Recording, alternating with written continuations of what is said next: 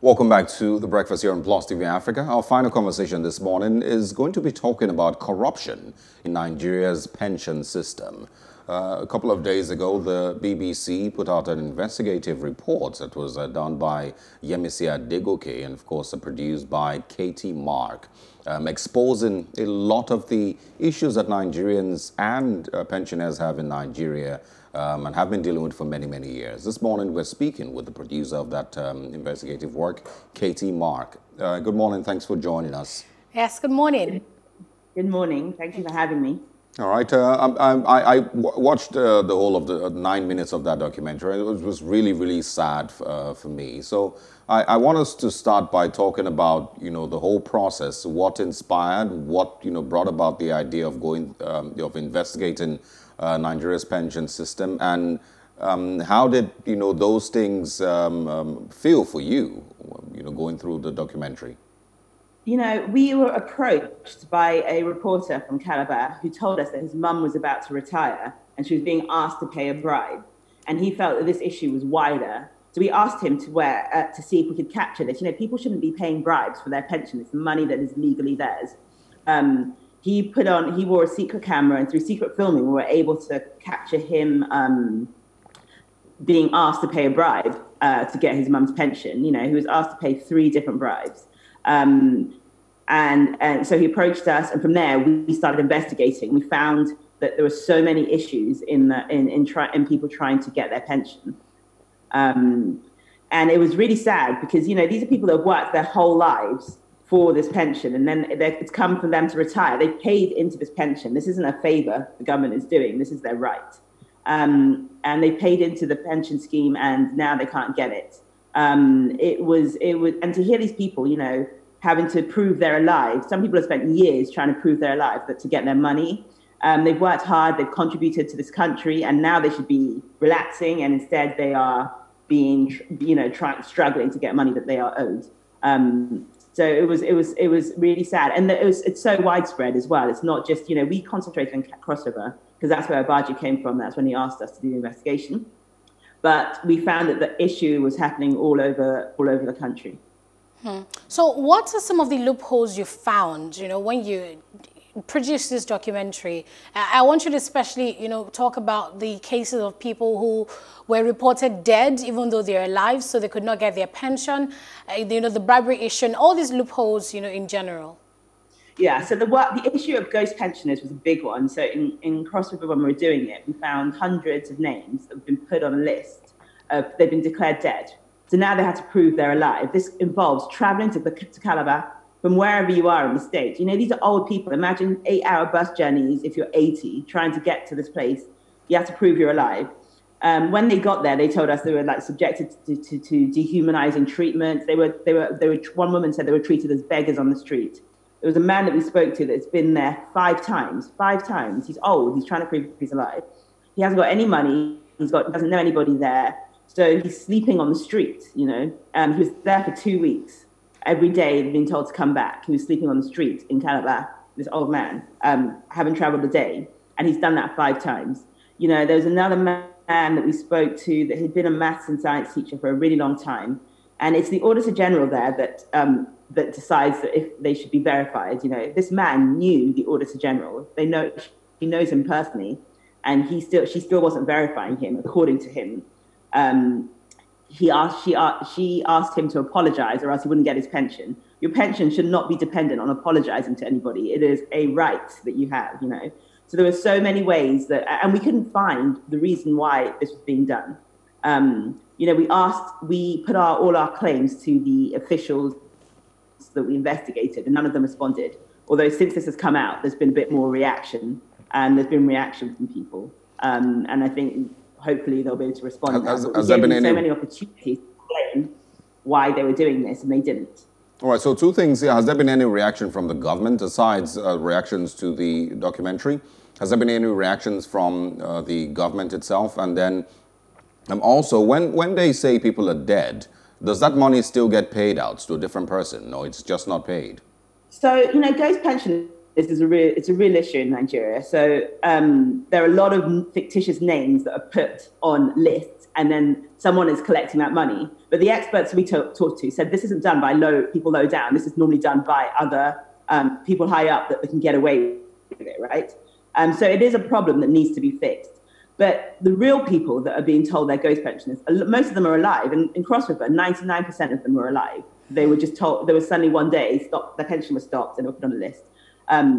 So they don't, to try and prove you're alive, it's obvious. If, we did it in one day. We went to a village where most people in that village have been put on the list of ghost pensioners. In one day, we were able to prove they're alive, bank statements, cards. Why is it taking the government years to do what we could do in one day? If that's the case, if they're really trying to verify, then we need a better system that can do that. Reaction to reaction from it, there's been so much positive reaction, since it's gone online, because a lot of people seem to know somebody that this affects, right? And even if you're young and you think it doesn't affect you, it affects everybody, because if it's not working now, it's not going to work for us when we get there. There's so much debt to pensioners. To clear it, they need to start doing something about it now. We spoke to Senator Shani, who told us that a lot of politicians get a lot of money for their pension. So why aren't ordinary people getting that money? So he told us that like one governor, the pension of one governor could settle the pensions of 3,000 to 4,000 teachers or something like that. It's really a lot. Wow. Yeah. Looking at this reality of how much a governor, earns as pension for serving the government for just 4 years, and what a pensioner gets, which is essentially zero in most cases, after working for almost 60, 65 years of their lives. How did this make you feel, especially getting so involved in this story? Yeah, it's so sad, because you can see the disparity, and you don't need the pen. There's some places where if you're a governor, you can get 4 times what you were being paid as your pension. You get health costs, you get medical costs, you get cars, you get houses. The state dedicates so much to one person when there are thousands of people that aren't getting anything. And when you hear their personal stories, they're not even asking for much. Some people are getting 9,000 naira a month as pension. Why can't they pay 9,000 naira a month? If you can pay hundreds of thousands of naira for someone that served 4 years. And, some states are trying to do something about it. Not all states. Some states are worse than others, and some people are trying to do something about it. But it just hasn't been enough. That our pensioners are suffering, and there's a lot of them. All right. So what would you expect to happen next? What do you expect should be the response after this documentary? We hope to get some sort of, when we were doing it, we tried to get official response. It was hard. But now, since this has come out, we hear that there's going to be a response from the Cross River State Government. We hope to get a response from the Cross River State Government to explain to these people, because they told us these stories. We weren't trying to elicit these stories. We didn't realize how big it was until we started doing it. So there were so many pensioners that were suffering. They should give us a response. And we gave them so much opportunity. We approached them numerous times to give us a response. So we hope there's a response from them. We hope just that people can see that this is happening, just awareness, because now people think it's happening to them. To see that it's happening to a lot of people, that brings awareness, that brings a conversation. And we hope that conversation turns into action, And you also expect the woman who, was filming the video collecting bribes, I think she got 5,000 naira from one of the scenes that I watched. Would you expect a person like that to be fired, or to at least to be punished for being a part of the corrupt system that is limiting people from getting their pensions? Yeah, so altogether she actually took 21,000 naira because she asked for 3 separate, but she kept asking, just seeing how far she could push it, right?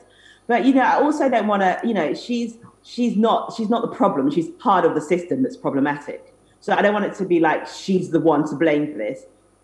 If people are getting paid properly, it goes way higher than her. So I don't want it to be like she's a scapegoat and that's what happens, because that's not the problem. If they don't change the system, it doesn't matter if they fire her or not. There'll still be problems in the system. And I don't want it to be like just one individual is being told that she's to blame. It's not like that. It's a problematic system. It's an inefficient and corrupt system that we have for pensions. So now that, we know the scale of the problem, lots of people who are alive, declared dead by the government, being denied their pension.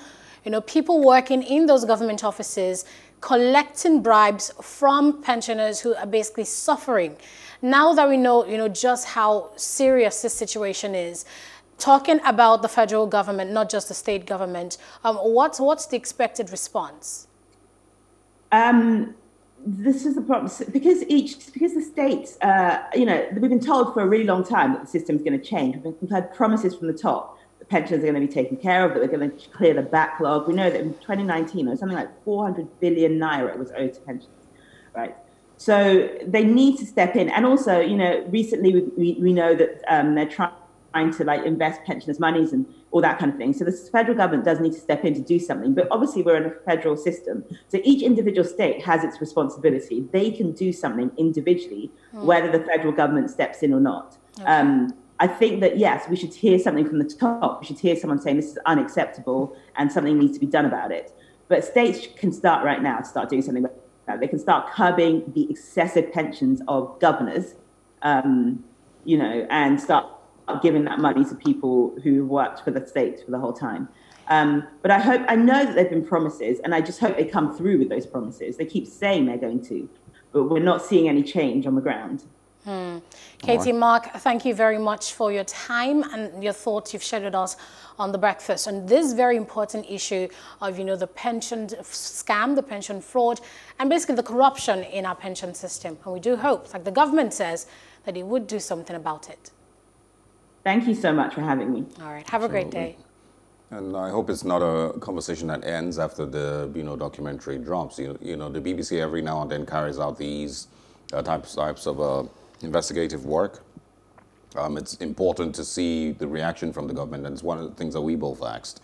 What's the reaction from the government? What's the reaction from the people? That's where the change should come from. If everyone stays silent and just says, "Oh, sad," and then goes to sleep, nothing would change. There's too many of these people who've dedicated 35, 40 years of their lives to service in Nigeria, both on the local, state and the federal levels, that don't deserve to be treated this way. Nobody wants to see an 80-year-old man struggling to fill paperwork for his pension. I mean, in the documentaries, one of the pensioners mentioned how he had to withdraw his kids from school because he could not afford the cost of education. So the government does need to do something. And how much is it really? 9,000. These pensions that we're talking about. Wow. I mean, how much? Even if it's 100,000, even if it's 60,000 naira, how much is it really that Nigeria cannot afford? And where does the money go to when you write off people and declare them as dead? Where does the money then go to?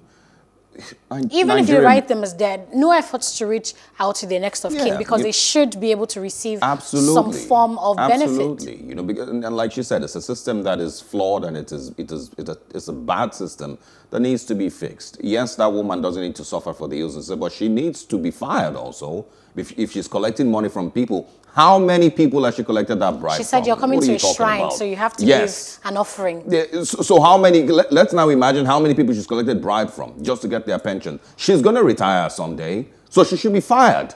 Let her understand the gravity of her crime. But you know what, Osaoge? She learned that from people she met there in the office. So since those ones were in court, she should be fired. Yeah. So the person who takes over her position understands why she was fired. And yes, it may not fix the rot in the whole system, but she shouldn't go home and give that 5,000 naira to her husband. But I doubt they would fire her because, these people are involved in this scam. I probably need to cut out that part of the documentary and just post it by myself, just to ensure that she gets more publicity and she is fired. Because I know, do you know what it means for a 70-year-old, a 65-year-old, an 80-year-old to be begging for their pensions after giving 40 years of their lives? Yes. And you're giving a Nigerian worker who's also earning salary from government, giving her 21,000 naira so that she can process your papers. Has she actually gotten her own salary in the past 3 months? That's another question we need to ask. She should be jailed. But anyway. That's actually bribery. She should be jailed, not just fired. All right, why not join in on the conversation? We're on Plus TV Africa, Facebook, Twitter, Instagram, everywhere you go. Find us. Watch replays on all our social media platforms as well, and on our YouTube channel at Plus TV Africa. And please follow our new YouTube channel at Plus TV Africa Lifestyle. Absolutely. I am Anetta Felix. And I am Osaoge Ogbonwan. We wish you a beautiful Tuesday ahead. See you tomorrow. And take it easy.